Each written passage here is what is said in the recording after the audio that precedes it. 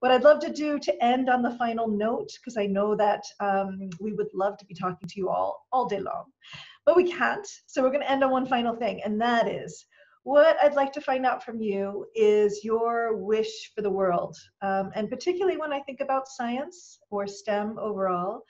As you know, with G4G, we love to encourage science studies for everyone, but we have a particular focus to change the outlook for girls in STEM in particular. And so what is your wish for the world, whether it's related to this or overall?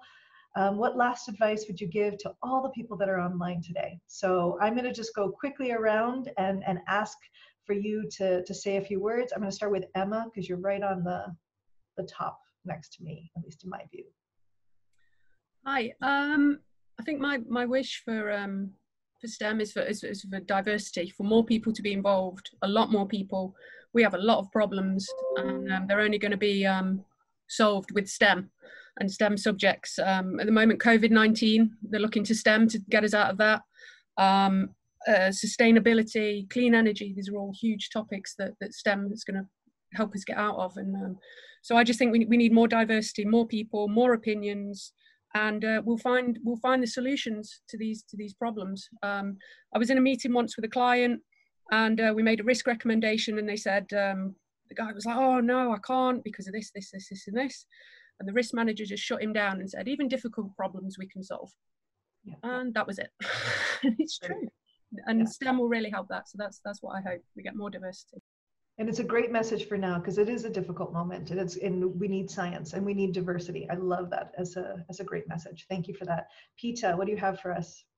One of the things that's sort of come out, obviously there's huge problems at the moment with COVID-19, but I think, those people who are sort of in poverty are sort of suffering the most. And so for me, using science and STEM to like find sustainable food sources and that kind of thing is really important. Great, thank you. Nicola, what do you have? I think I wish for everyone to tackle their inner doubt in the way that Merit has managed to. I think that if everybody can turn off that voice that says, oh, I don't think you can do that, that would be really helpful. So I think that's what I wish for the world, is for all those inner critics to shut up. And if we can all learn from Merit how to do that, then that's wonderful. Fantastic, thank you. And Merit?